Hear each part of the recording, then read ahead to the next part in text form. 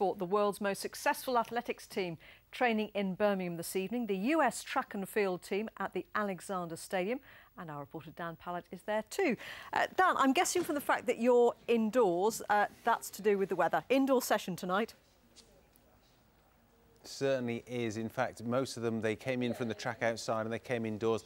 Nearly all of them have gone back because the weather's miserable, apart from one, Alison Felix. You might know her because she won the 200 metres at the London 2012 Olympics, three-time world champion.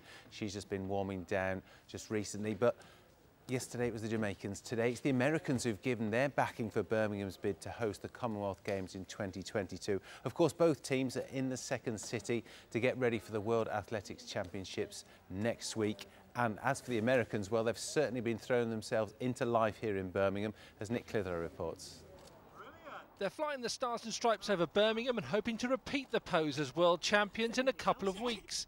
In fact, everywhere you looked at the Alexander Stadium this morning, there was an Olympic gold medalist. Oh my goodness, Birmingham, they just do it right. The fans are amazing. I mean, I know where my movie theater is, where my restaurants are to eat, and then the stadium and the stands. It's just amazing with the indoor and outdoor stadium. I love Birmingham.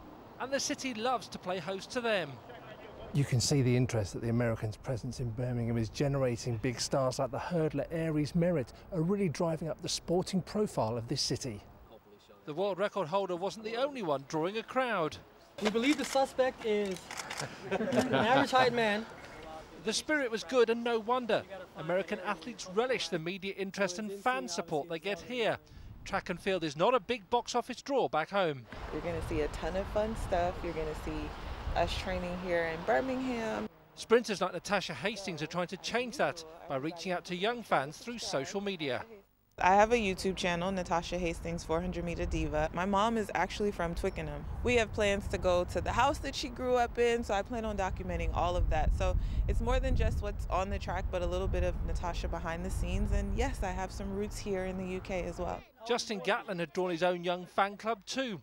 The Indoor World Championships will take place in Birmingham next spring. They want the Commonwealth Games to follow. I do think they'd be a good host. They've already done it right up until now, and I think they would just grow and mature, probably do more surveys of what athletes would really want to make them comfortable and just make a good performance, a competition for them. So I think they'd definitely be ready. Making a success of this training camp will only help the city's cause. Nick Clitheroe, BBC Midlands Today, Birmingham.